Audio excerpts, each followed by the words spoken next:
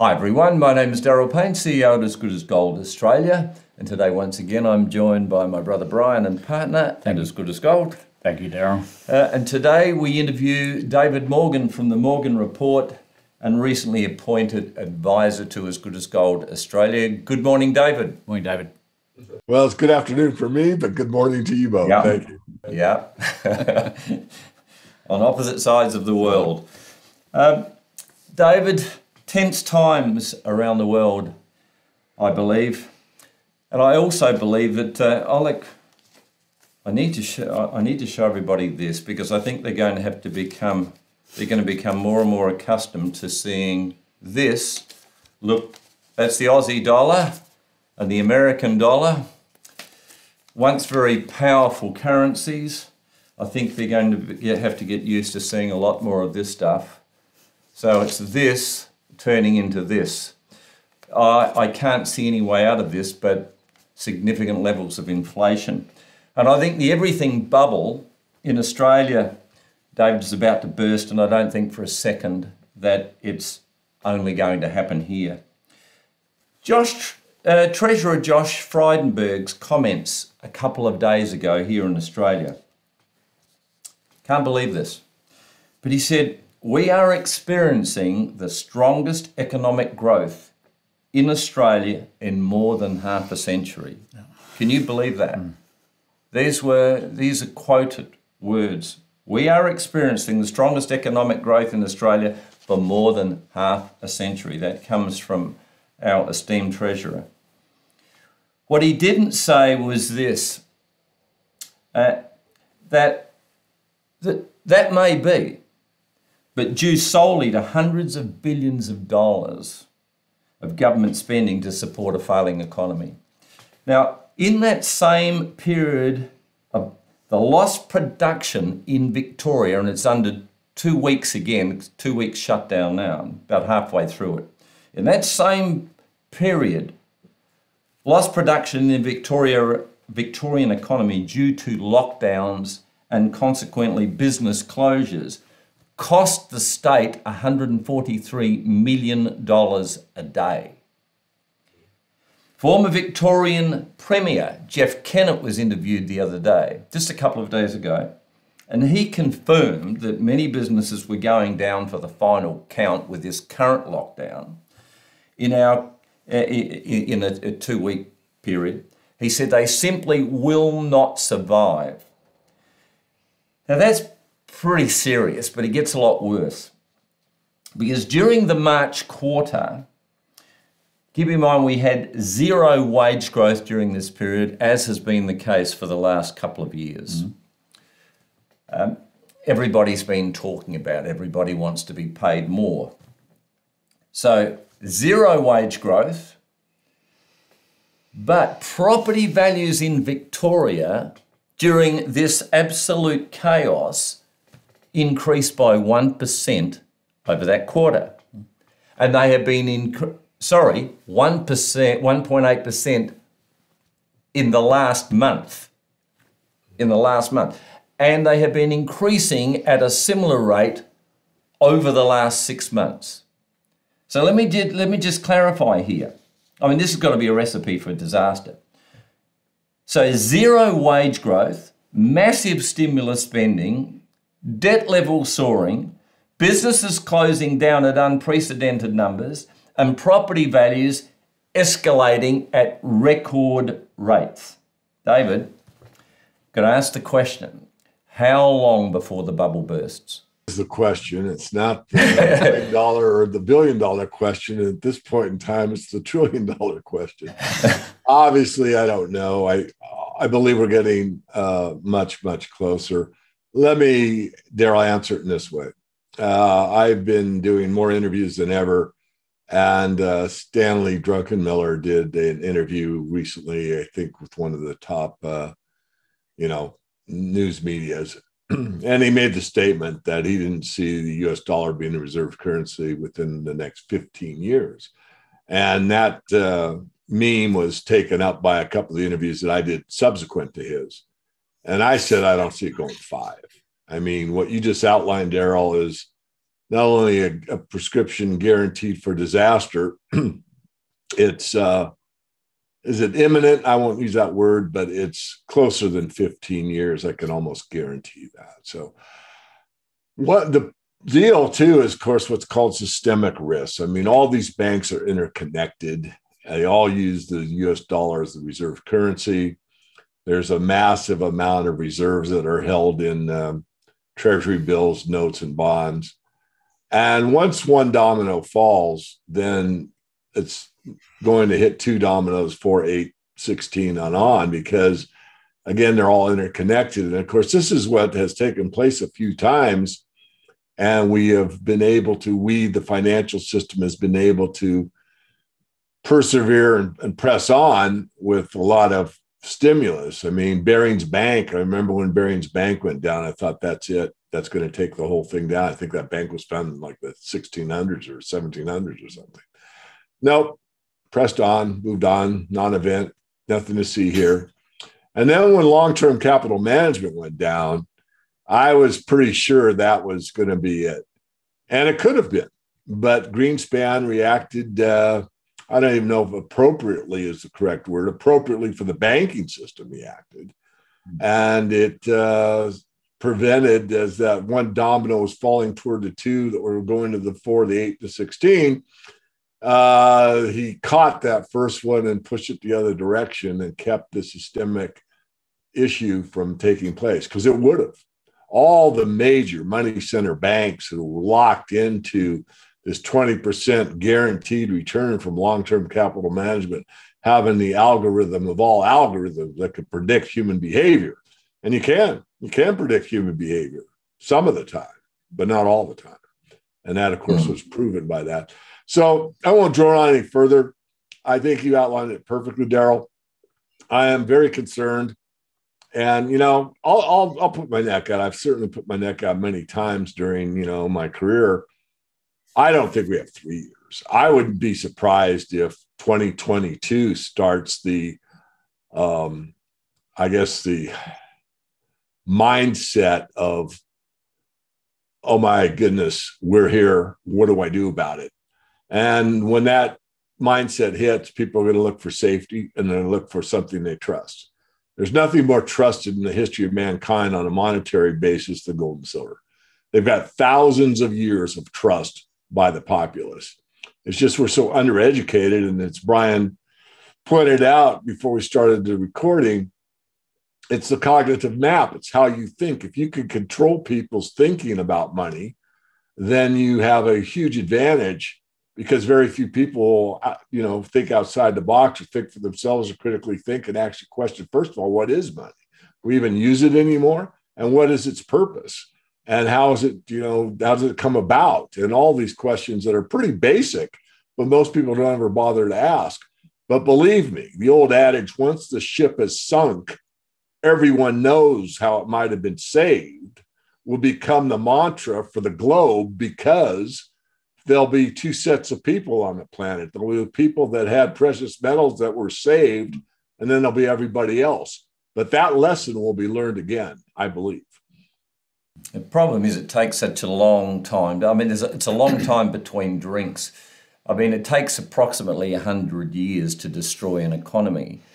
And when we go back to 1913 at the establishment of the Federal Reserve, we're just over 100 years now, and they've been devaluing currency for as long as they've been in existence, and in particular since 1971, of course, when they took America off the gold standard. But it takes a long time, and people have very short memories. And so they get caught out every time. Inflation is an insidious creature. You just don't, because it's so slow, the process, you don't notice it eating away at your standard of living until it comes crumbling down. And I very, very often share this line of thought. It's like a juggler who may be comfortable with 7 balls in the air, but then you throw that juggler at the 8th and they start to struggle a little bit. And then 9, they're almost out of control, and then the 10th ball is just too much and they just lose control of everything. And I think that's what happens when you manipulate markets to the extent that governments and central banks do all around the world. They reach a point where you just can't continue. Yeah. Yeah, absolutely. But my next question really follows on from Darryl. I mean, Darryl spoke about the debt here in Australia. I'm going to refer that to the debt around the world, but specifically the United States, because at the end of the day, the United States dollar is supposed to be the confidence dollar of the world, the reserve currency of the world, backing the Australian dollar, and we're spending it like drunken sailors.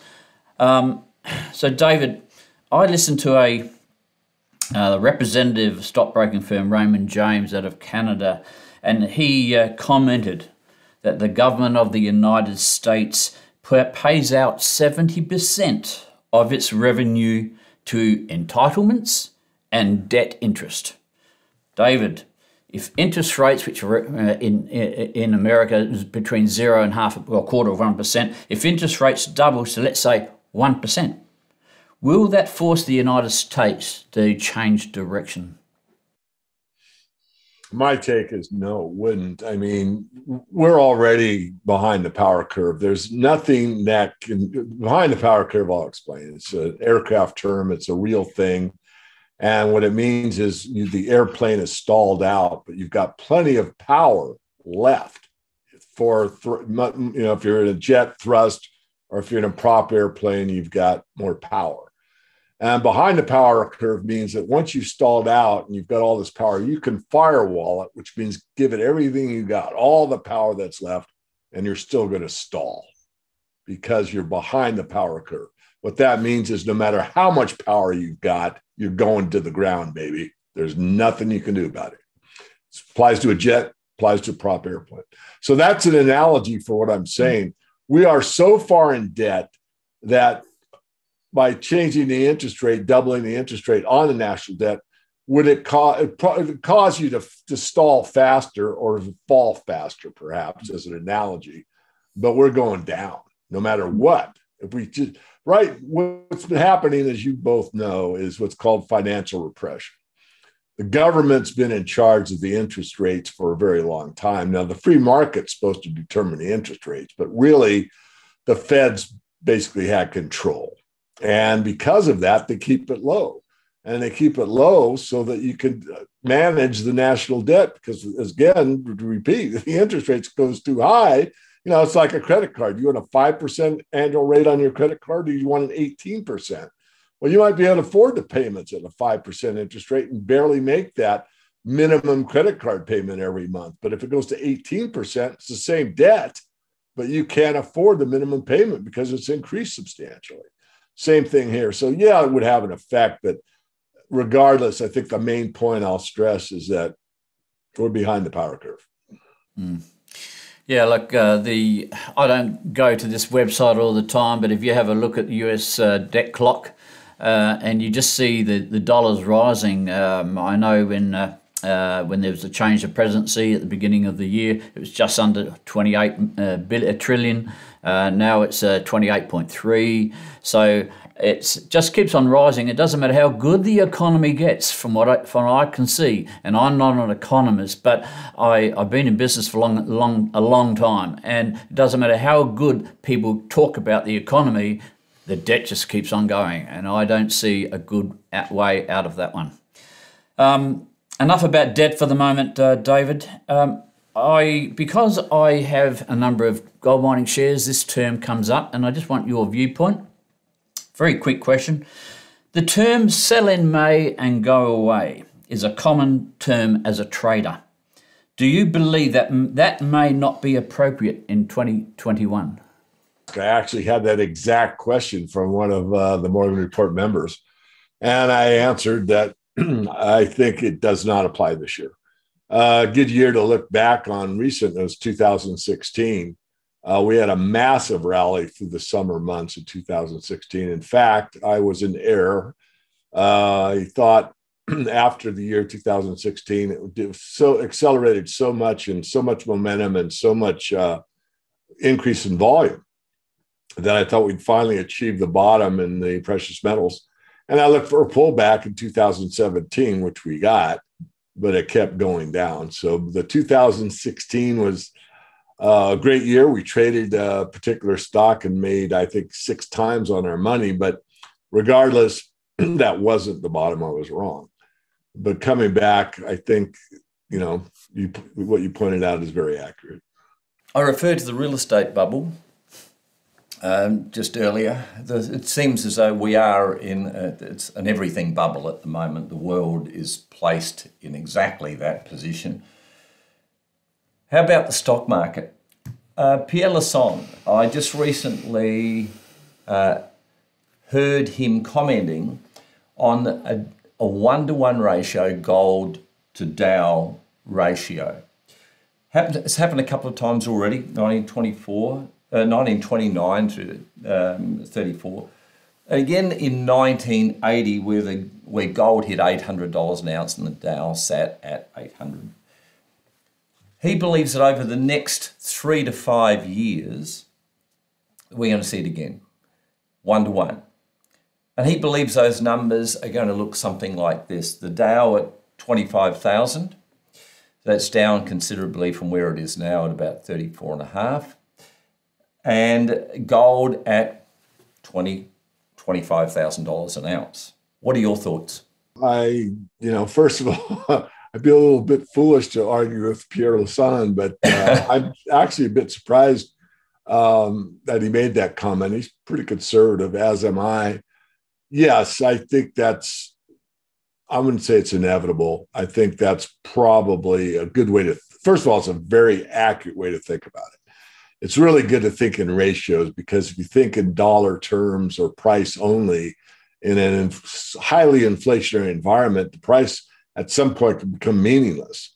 I'm not saying hyperinflation, but as I said, highly inflationary environment. So, what does $25,000 buy you if you're destroying the currency? You're in a true currency crisis, and people don't know week to week what the price levels are going to be. So that's point number one. But if you look at it from a value perspective, well, that ounce of gold buys the entire Dow Jones Industrial Average. Now you have a value proposition. You know what the value of that ounce of gold is. Or you could do a different ratio. Well, does that ounce of gold buy you in oil, or bushels of wheat, or men's clothes, or automobiles, or houses, or whatever? So that's the way you really need to think about it, especially as this accelerates. But no, I think it's quite likely. It sounds preposterous. I don't. I feel a bit odd confirming it, but I'll confirm the ratio. The prices will be what they'll be, and I think that his guesses are as good as mine. Who knows? It could be 5,000, 5,000. It could be 25,000, 25,000. It could be 100,000, 100,000. The point is that the ratio is 1-to-1, and with the amount of unbelievable misallocation of capital, and as you both pointed out, decreased jobs, increased housing at about % a month, nonstop spending, and a stock market that's out of control. Almost every financial market on the planet be one vast speculative casino. I mean, how do you expect this thing to end? And I just, fret over it, because there was a chance, I would say, back in 2008 to put us on a track of recovery, and it would have been, the overused expression, tightening our belts, and it probably would have been really tight. But we could have admitted what we had done and where we went wrong and taken steps to mitigate the problem. But now it's out of control, and I think the only way out is to let Mother Nature of the economic systems take over. And Darryl, you mentioned it takes, like 100 years to see insidious inflation meet its demise. And you're correct. Most democracies only last 200 years. And that's sort of where we are in the United States, although we're really not a democracy. We're a constitutional republic. But regardless, I think you get my point. And the last point I want to make is, the kind of destruction on a global basis where it affects almost everybody on the planet, that only happens about every 350 to 400 years. And that's the kind of reset I think we're going to see. I mean, I think it's going to be more than the next Bretton Woods. I think it's going to be so catastrophic that Bretton Woods is going to look like eighth grade class compared to the doctorate that's going to be required to set this thing straight. Now, having said that, I do think that the central bankers, the banking elite, will try things like the central bank digital currencies that may not work. Just because that's what they want or that's what they plan doesn't necessarily mean that it will work. So you're saying this economic collapse, in your opinion, is going to be worse than the Great Depression, 1929? Oh, yeah. I put out in the April newsletter the quote from Elliot Janeway, who was a maverick of an economist. He wasn't a mainstreamer and didn't belong to anybody, so he could speak his mind. He said, the next Great Depression will make the last Great Depression, meaning the 30s, look like a small technical correction. So why is it that intelligent people, and there are lots of intelligent people in the world, why do they not research history? Because history clearly explains to them what you've just said. I think we've been through this before, and I have to laugh because, you know, Santayana said the greatest lesson of history is people don't learn the lessons of history. And the answer is why. Mm. And that gets into intent. And I don't really know. I mean, you'd have to, you know, put a microphone in front of everybody and interview them. Why don't you study history? But, you know, generally speaking, it's boring. Who cares? It's the past. I live in the now. I'm an optimist. I'm looking to the future. What the heck does history have to do with where I'm going? And I think that kind of an attitude is pervasive. Most people have that kind of an attitude. Who cares what happened in the past? Look at all this technology. And this one thing one of my, I'll say, pet peeves is technology will save us. Look, I've got the gadgets and the doodads. I was a very, very early adopter of the internet. One of the first to have a cell phone. I bypassed the great big shoebox sign, although actually my dad gave me one because we were in the cellular phone industry very early on, he and I. But he took it back. He said, you know what, I'll give you the phone. I'm an Indian giver, give it back. It's too much of a cost, you know, because in those days, I forget, it was like $1.20 a minute or some ridiculous amount of money to call on that darn thing. But anyway, yeah, I'll give it back to you, Darryl and Brian. It's just very upsetting to me that we're past the point of no return. I mean, I'm convinced of that. And I don't like seeing people get hurt. And I really hate to see, you know, one of my favorite expressions, the amount of lying that goes on throughout the system, the amount of corruption throughout the system. And, you know, one of my favorite expressions is when you can lie about money, you can lie about anything. If you pretend money is currency and it's not, and you can print it and make everybody wealthy, well, again, you're going to learn that lesson that it doesn't work. I think, David, if I could make a point, the way I see it is that we have too many people with short-term profit motivation.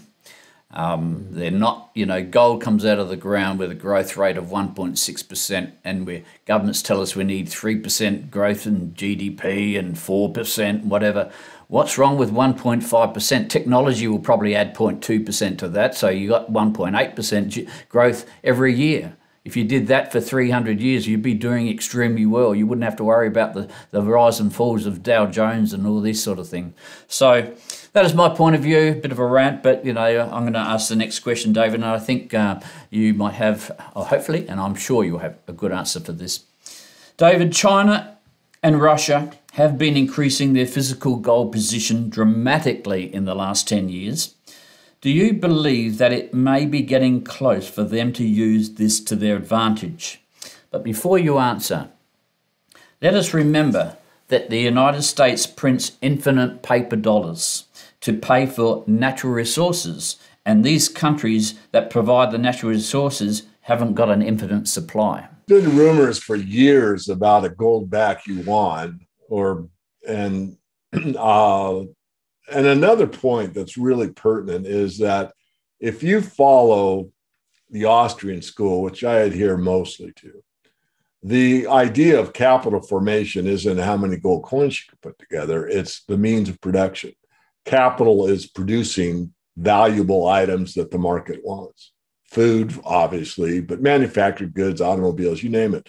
It's a means of production. So if you go back in fairly recent history, that subject that so few want to talk about, you'll find that Great Britain was the productive capacity of the world. They did most of the production was done via the UK. I wasn't saying everything's done in that island, but they had the means to produce stuff throughout their colonies and everything else, and they were the main producers, and they had the most gold.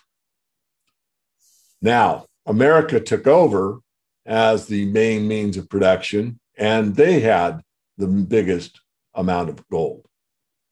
Now, China is the main means of production, and we don't know exactly how much gold they have, but it's probably much more than they purportedly report. And so it's the old adage, follow the money. The producers have the gold, and when the main producer changes, they have the most gold. And when the main producer changes, they have the most gold. So back to the point, yeah, Russia and China have been building their gold reserves for decades, and they continue to do so. There was a paper put out recently by my friend Hugo Salinas Price, who's probably the #1 advocate of silver in Mexico. He and I are friends, and we do correspond from time to time. And he wrote an article about Putin wanting to go basically on a gold-backed ruble, and that the major international banking cartel basically pushed back on him, and he, I'm just giving a paraphrase of it, basically backed off of the idea. And also in that article, he mentioned China as well. So it was implied that Russia and China were going to do a gold-backed currency, and they got a bunch of pushback, and they basically backed off. That's the essence of how I read it. However, as we talked about earlier, I'm going to bring this over, so I'm going to read this. But this came on Kitco News today, and this is from the Russian National Wealth Fund, the NWF, will abandon all US dollar assets and increase the holdings of gold, euros, the Chinese yuan, Russia's finance minister Anton Savinov stated. Quote, like the central bank, we have decided to reduce investments in dollar assets. The sale of US dollar assets will take place within a month.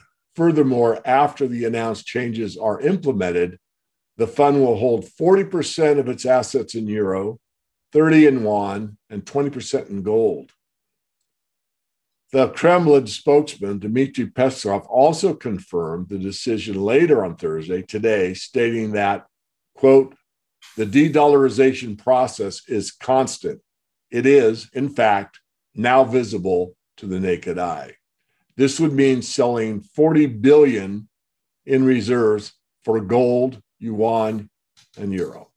So I think that's probably the biggest news item I've read about de-dollarization and what's going on in the gold market that I've seen in a very long time.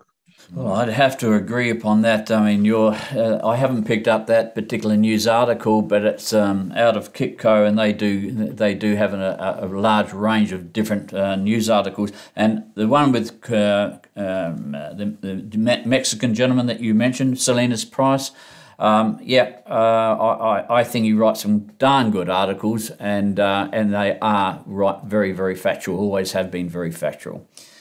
Darryl? Look, David, what we've made reference to extreme volatility here. What have we been talking about today? Massive debt levels. We're talking about volatility, loss of confidence in currency, and we know that this breakdown in the economy is closing in on us very quickly. With knowing all of that, David, could you please, this is probably not an easy question to answer, but none of them are. Could you explain to us what you believe the world is going to look like? What can we expect in the next 12 months, then 5 years from now, and the role that precious metals will play in the process? Yeah, that's a very difficult question because, I dropped my crystal ball on the way over to my seat here. Okay. But all humor aside, first of all, what I'm about to say, I hope I'm wrong. I'm going to slant it toward the worst case. So I want people to know that. But I'm also trying to be as head and heartfelt as always, meaning that I'm not trying to BS anybody and I'm not trying to play the fear card. What I'm trying to do is give you the best of, 40 years of study, all these books behind me, the penniless billionaires and currency destructions, bankruptcy 1999, money we shall have honest weights and measures, and on and on and on and on it goes.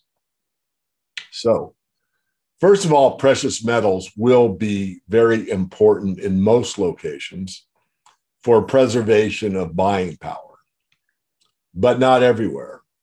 And the idea that money alone will save you is inaccurate. The way I see the next 5 years is going to be a steady contraction in the economy on a global basis. There will be some exceptions, but overall, there's going to be massive food problems from this point forward. Massive meaning that the production of food will not meet the supply will not meet the demand.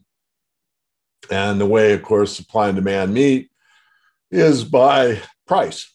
So you can expect increasing food prices across the board, regardless of temporary massive deflation or bout of hyperinflation. Really doesn't matter for food. It's baked into the cake at this point, I'm convinced.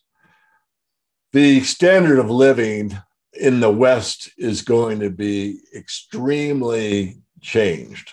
The idea that everyone could afford everything and all you need is good credit is going to blow away with the wind. People are going to have a much lower standard of living. And most people will be forced to live within their means, probably for many, for the first time, maybe since they were born. So you'll see and it's already been taking place for several years, Brian and Darryl, as you know, but there'll be an elimination of the middle class. The North America will largely, not completely, but largely be a two-class society like you see in most of South America, where you've got the wealthy and everybody else. So there'll be vast areas where once thriving suburbs will probably exist, but the makeup of them will be very, very different, meaning that they'll be grandpa and grandma and the parents and the kids. So you have 3 generations under one roof. That will be fairly commonplace. And the job market will be increasingly difficult to get into for a well-paid job. A lot of it will go into robotics. You'll see a lot of the fast food restaurants go to kiosks where everything's done automatically. You might have 1 or 2 ambassadors there, real live people that will be there to answer your questions or whatever. But a lot of this stuff will be robotics. It will be, it'll displace people. Now, there will be opportunities as well. I don't want to be all negative. That people that want to stay ahead of the curve, so to speak, would want to get into, that field, the robotics field. And of course, what's going on in technology that's always advancing at an extremely rapid pace. But overall, I think you'll see a lower lifestyle and people forced to live within their means, a two-class society, and precious metals will be key in most places to maintain your living standard or have a safe retirement or that type of thing. But again, there won't be the opportunities to buy the amount of goods that we have now. They won't be available. They won't be manufactured. Too many entities will be going out of business because they cannot make a profit.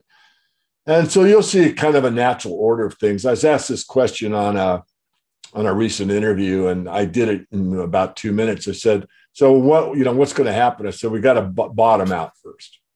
We'll hit bottom. When is that? Is that 2 years, 5 years, 10 years, 20 years? I would guess we'll bottom out actually fairly quickly. And what does that mean? I don't know. I would guess maybe a decade, which, is in a person's lifetime of 70 or 80 years isn't really, it hurts. 10 years is 10 years, but it's not your entire life. And once we hit that bottom, I think we're able to rebuild. But hopefully, we're talking about Build Back Better and all this stuff from the World Economic Forum and all what these people at the Davos want for us. But that's not necessarily, again, what's going to take place.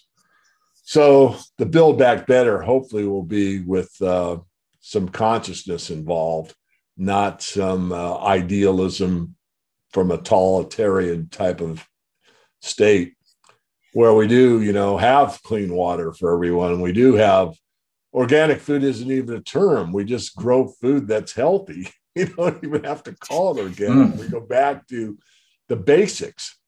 And that's what nature preaches, is balance. We're so far out of balance right now, we're going to be forced. And, one of these lower cost diets, now I know meat's extremely expensive and I am a carnivore, but when you get whole, really the cheapest way you can live, at least in North America, is to buy bulk everything, right? Bulk peas, bulk grains, bulk, oats. I mean, I won't name all the grains, but you get the idea. And that's really healthy. These are like natural foods, but you got to work to make them edible.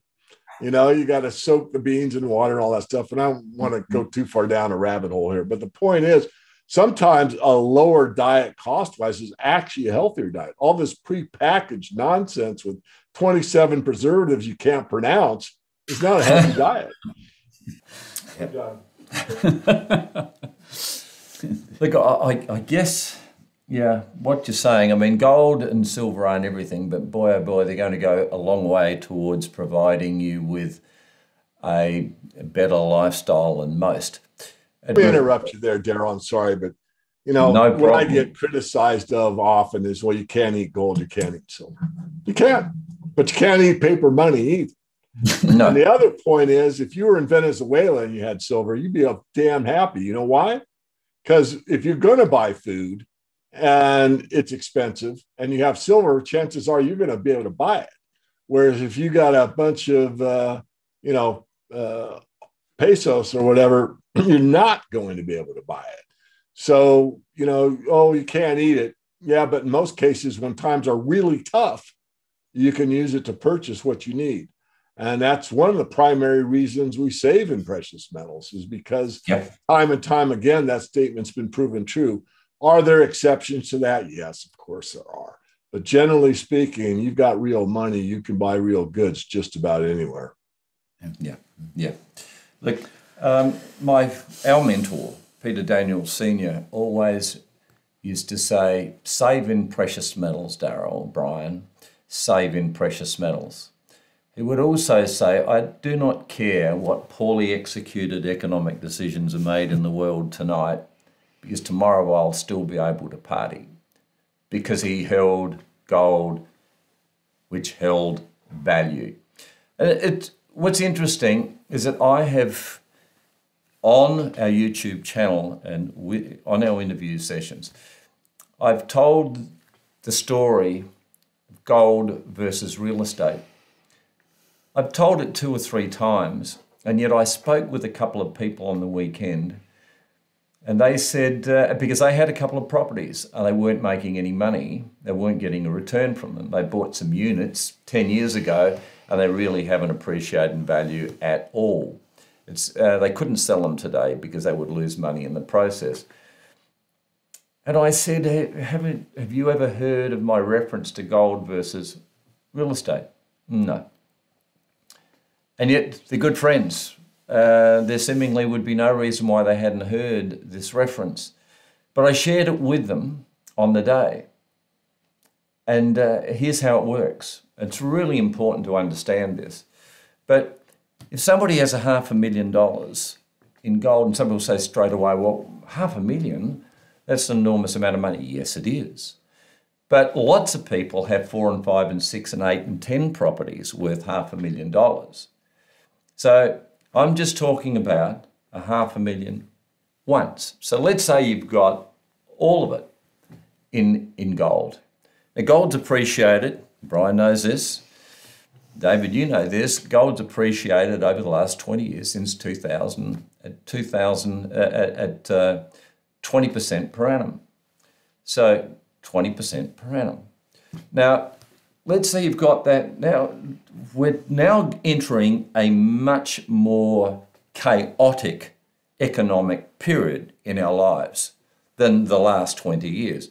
So one would expect that gold could or should at least produce the same result as it has in the last 20. So let's say it did that. 5 years. So, sorry, you've got $500,000. Over the next 5 years, in preparation for your retirement, you allow that gold to appreciate 20% a year. What's it worth in 5 years' time? $1 million. So you could, in 5 years' time, if gold continued to appreciate at that rate, liquidate at the rate of 20% per year, would have no detrimental impact on your account at all. You'd have less gold in your account, but it would be worth more. And so it would retain its value of $1 million. So you could liquidate at 20% a year, $200,000 a year, and never impact on the balance of your account. Now you compare that to a property at $500,000. And let's just say, for example, it appreciated at the rate of 20% per annum. So now it's worth $1 million. $1 million property in this state, in Adelaide, South Australia, will attract to the landlord around $30,000 a year. So real estate's providing you, as an investment, $30,000 a year with additional costs. You've got council rates and you've got maintenance costs. You've got all sorts of costs associated with that $30,000 return. And with your gold, you're looking at $200,000 a year infinitum. I mean, There's no you've got to be kidding me. You've got to be kidding me. These people looked at me and said, why have we not ever seen you refer to that before? We must have, and it just didn't gel. They immediately placed an order for $100,000 worth of gold. Yeah, it's interesting. Again, going back to a recent interview, and it was a call-in show, talk show, and this guy's, oh, you're just a gold bug. And I pointed out the net compounding over the last 20 years, as you just did, Darryl. And I said, well, you know, you're looking at the last month's price, maybe the last few years' price, and you're convinced gold doesn't do anything. But, you know, when we got in at $252 an ounce, and we're pushing toward $2,000 an ounce right now, yeah, you know, it has gone up. Yeah. And again, I'm very almost crazy about making the point that I've never told anybody to put everything in the gold. You know, but if you don't have something in the precious metals, you don't understand economics, you don't understand history, you don't understand the conditions we're living under, you don't understand what can happen in a massive contraction in the economy that we just went through. And it's a life preserver from a financial perspective, and it can be even more than that in a true down and out barter type of situation. So it doesn't mean you have to put everything there. But again, you know, I'm not rooting for my house to burn down so I can collect on my fire insurance. You know, but I have it, because if I don't, and my house burns down, I'm out a great deal. Now, I don't really like to use the insurance analogy too much, but it's appropriate, and especially for most people that are not as, let's say, overeducated in the monetary history, such as yours truly, don't really care. All they want to know is that, you know, I've got a life insurance policy and I've got a financial life insurance policy. Therefore, I believe you. I have some precious metals to buy. And that's perfectly acceptable and sufficient. But I like that because, the compounding on an average shows that gold has been in a bull market for quite some time. And if you go back to the start at 252 an ounce, 11 years in a row, gold was higher. Yep. 11 years in a row. And there aren't too many markets that can do that. There are some, I know that. But, so we had this cooling off period and a lot of people gave up because, the people that got in the last year or two and saw it at a lower price for 2 years was like, okay, that's it. But that's not why you buy gold. You don't buy gold because it's got to go up from the day you buy it. You buy it like insurance. It's always there. And the one thing that I have the biggest problem communicating, and Darryl and Brian, you might be better at it, is how to think about precious metals. And the idea is, if that dollar is money and represents wealth, if I have more of those a year from now than I have now, I am by definition wealthier. But that's not what people do. They say, oh, I paid 30 of these made up units that have a picture of somebody on them. And now the equivalent is 20 units. And oh my goodness, I've lost money. No, you have increased your money supply because only metal is money. And you might have decreased the fiat phony paper paradigm equivalent in that given year. But who gives a rat's ass? If you do it correctly and you balance your portfolio and you keep cash where you need it, I don't pay my bills with this. Why would I? Correct.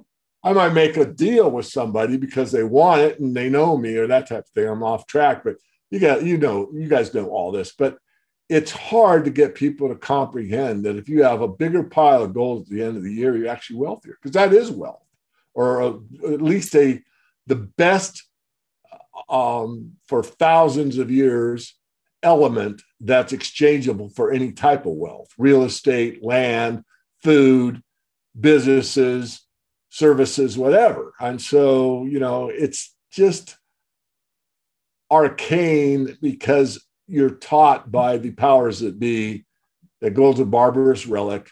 There's only these gold bugs. Like this guy called me up. He didn't know anything about gold, but he was already very negative toward me because I'm a gold bug,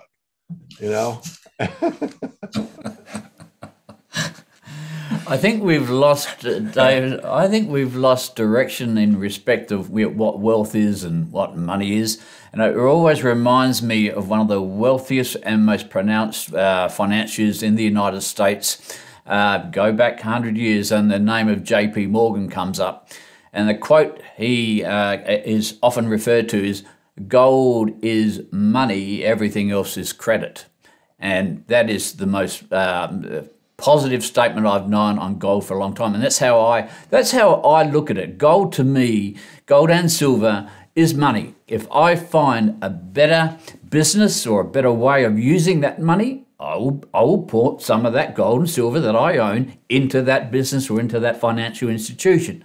But until I find something better that's doing better, I keep a lot of gold and silver, because gold is money, and I never forget it. And I love the comment, but I know a certain individual, I'll keep anonymous, that was kind of a gold collector, but did the rare coin thing, and had an opportunity and cashed out, and good for him because he made a good decision. But it was a wise decision. This is just a personal belief. It isn't a proof, but I have a belief that people that will trade their gold or silver for a business or a certain automobile, piece of land or whatever, are much more prudent and much more cognizant of what the transaction entails and whether or not it's really beneficial or not. Whereas if you're using credit and it's just that piece of plastic and you're only paying 18% on it, and you owe it to yourself because you've had a bad day and you should buy something. Am I making sense here? It seems like if you're going to put real money on the table for a purchase, you're going to have to really think that through. Well, what am I doing? Why am I doing it? Is it a good decision and that type of thing. Whereas if you just throw a piece of plastic out there, oh, well. Yeah. Yeah, like the other thing is, of course, with gold, you can't show off gold. Right, you can show somebody an automobile, you can show somebody a jet ski, you can show somebody a Picasso, you can show somebody property. Have a look at my recent purchase and you show them this wonderful home and it makes you feel good. Come round to my new home and let's have dinner together. But gold is something that you don't show to anybody. In fact, you try and keep it as big a secret as you possibly can, or most people do, don't they? So they can't get the thrill of, bragging, I guess, about their assets.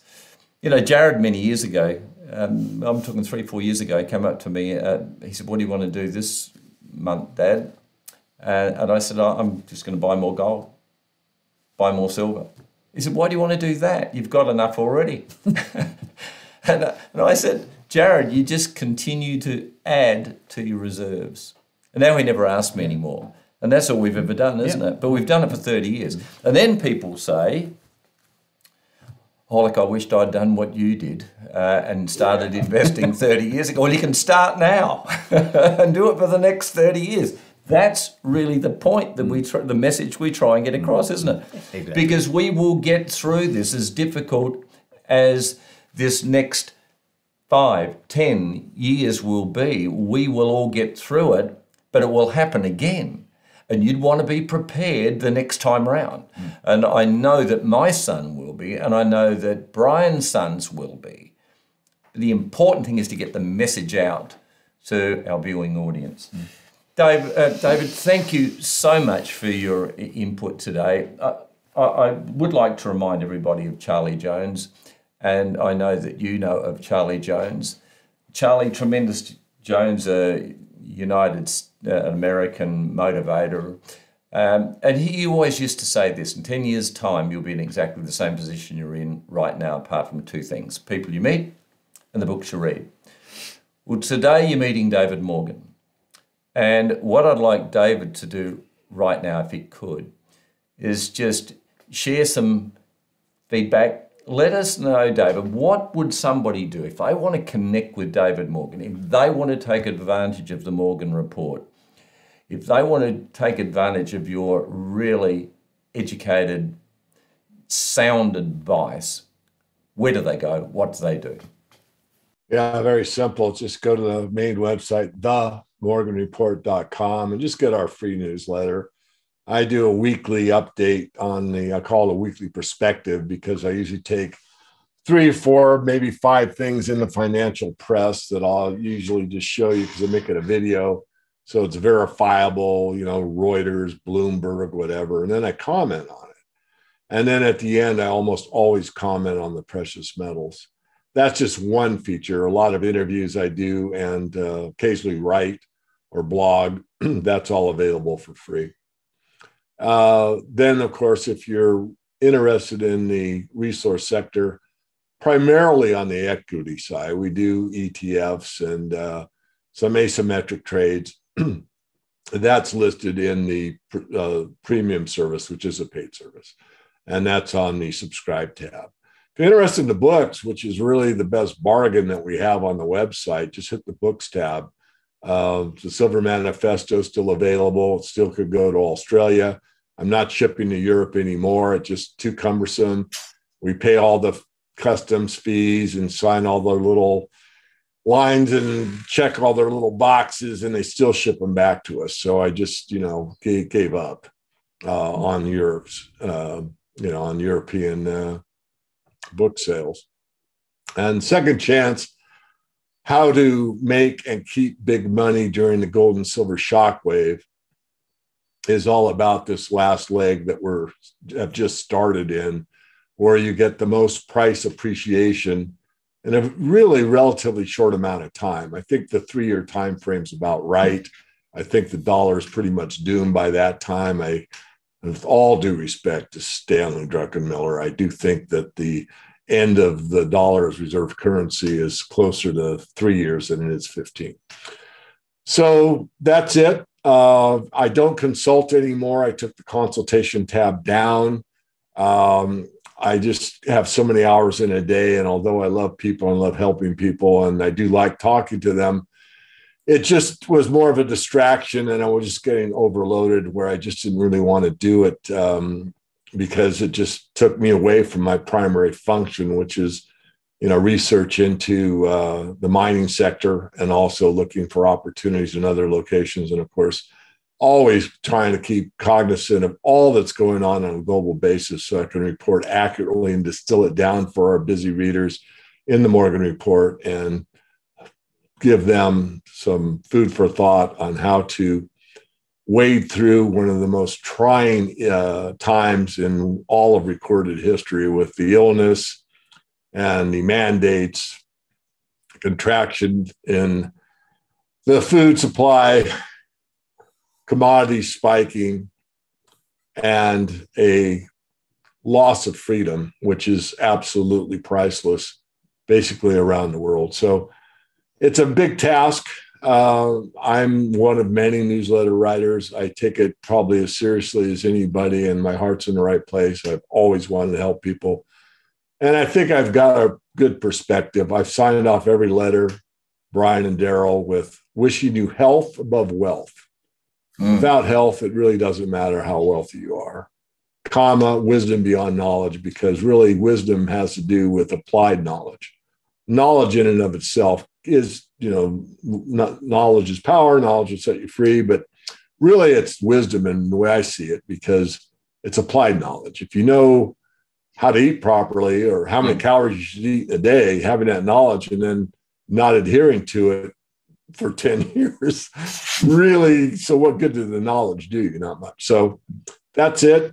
I'll leave it there. Charlie Tremendous Jones, what a fantastic guy. And really, I think he kept it very simple, and I just finished a book. I can't remember the name of it. It's something to do with tomorrow. It's about Canadian wrote it.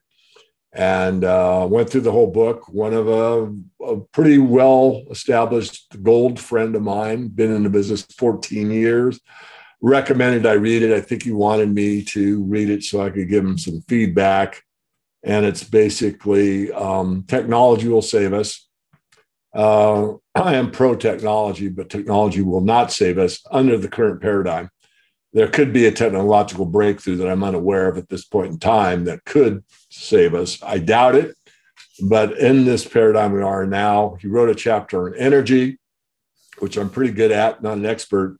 And it was the smallest chapter in the book. It was absolutely, totally, completely off base. In fact, I made a video, and when I get them all done, Darryl, on Brian, I'll let you know. And I'm one of the many that's making it. It's called Myths in the Silver Market. Myths, M-Y-T-H-S, Myths in the Silver Market. And one of the myths is green energy will save us.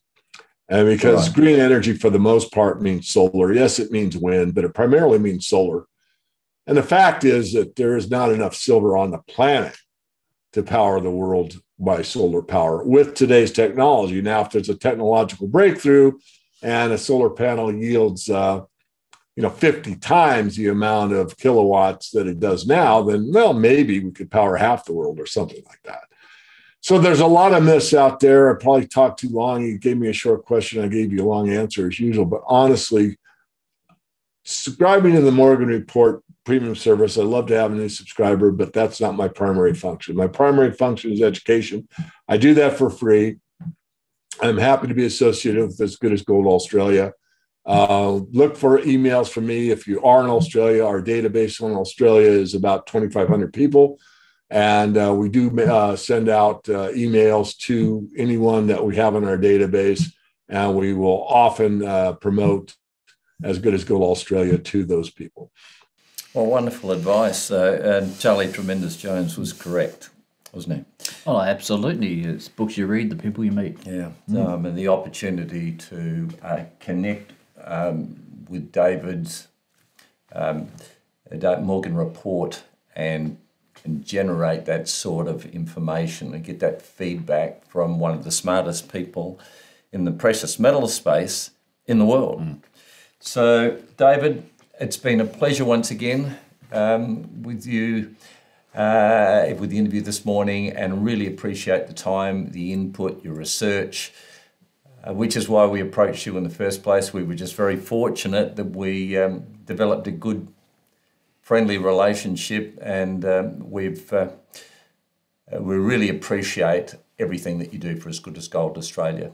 So, as well as that, I would suggest right now that we'd like to thank our viewers and our subscribers who continually support this channel. Can't appreciate you enough. Thank you so much. And I guess until next time, stay well, stay focused, and goodbye for now. Goodbye for now. Goodbye for now.